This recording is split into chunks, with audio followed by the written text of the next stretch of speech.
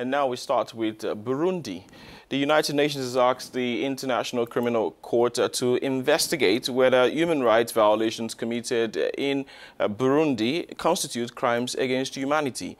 A probe by the UN Commission of Inquiry on Burundi found that the authorities in the East African nation committed crimes including extrajudicial executions, torture and enforced disappearances over the past 2 years. According to a report published on Monday, the perpetrators include high-level officials in the National Intelligence Services and the police. The UN Commission says it wants the International Criminal Court to open an investigation as soon as possible. It explained its findings were based on several months of investigations that involved interviews with more than 500 witnesses. For the first time in such a report, Burundian President Pierre Nkurunziza is named as one of the perpetrators of these crimes. The opposition in Burundi has welcomed the conclusions of the UN fact-finding mission. Africanews journalists Razia Athman and Stefan Kunye give us more insight on the UN report released on Monday.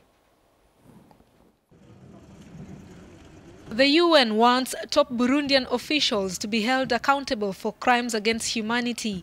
The Commission of Inquiry has drawn a list of suspects believed to have committed the crimes since April 2015, when President Pierre Nkurunziza said he would seek a new term in office, triggering violence.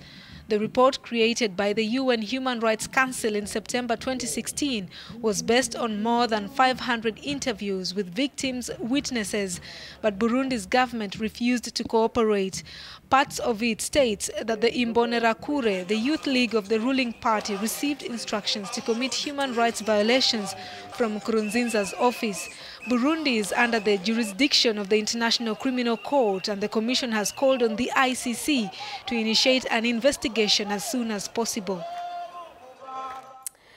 The country's government has denied the allegations, accusing the investigators of being mercenaries in a Western plot to enslave African states. They said, quote, "They are not investigated mercenaries paid to reinforce a narrative already in circulation in Western reports and pave the way for the ICC. This instrument in the hands of the West to enslave African states," presidential spokesman National Inte said. Cet instrument dans les mains de l'Occident pour asservir les États africains. C'est ce qu'a déclaré à la presse Willy Nyamitwe, le responsable de la communication présidentielle. Je précise que le Burundi ayant notifié sa décision de Burundi formally announced its decision to withdraw from the ICC in October 2016. The court has until 27th October 2017 to open an investigation. Beyond this date, the ICC can only open a case if asked to do so by the UN Security Council. We have on the line Ansker Niko Yagize, a human rights activist in Burundi. Monsieur Niko Yagize, bonjour. Alors, des enquêteurs de l'ONU Good morning, Mr. Niko Yagize. UN investigators urged the ICC to investigate in the shortest possible time crimes against humanity committed by agents of the state in Burundi since April 2015. Quelle est la réaction What is the reaction of your NGO, which works on human rights issues in Burundi? Des droits de l'homme dans le pays?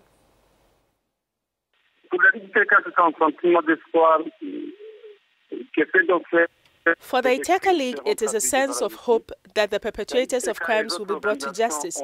The Iteka League and other organizations have cried out so much about these crimes and continue to do so. The Iteka League hopes that the results of this investigation will confirm the veracity of our reports.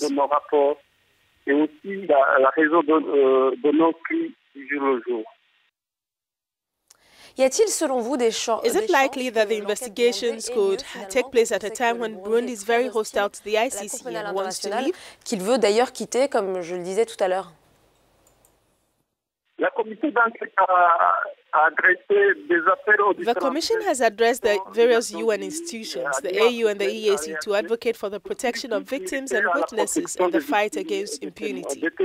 The Iteka League is convinced that the government of Burundi will not collaborate, especially as the alleged perpetrators of the crimes are the senior officials of the same government.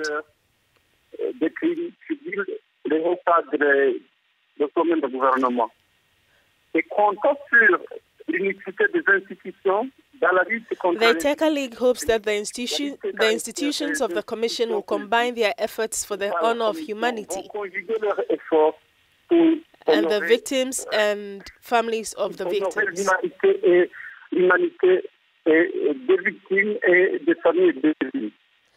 Alors, des groupes de l'opposition ont aussi été Opposition groups have also been singled out by the UN investigators, but no call to investigate their actions has been launched at the ICC. Is this not a double standard approach on the part of the investigators? Parmi les défis relevés par la commission d'enquête, among the challenges identified by the Commission of Inquiry are non-access to Burundi, which led to the problem of investigating acts by opposition parties and armed groups.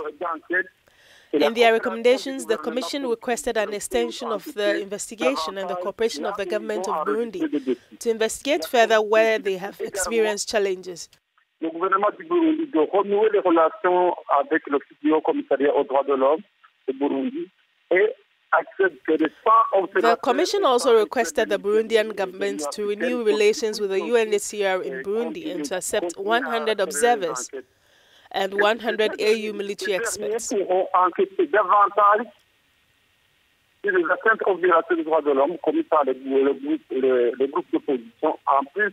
The latter too will be able to investigate further human rights violations committed by opposition groups of objections in addition to the crimes committed by those in power.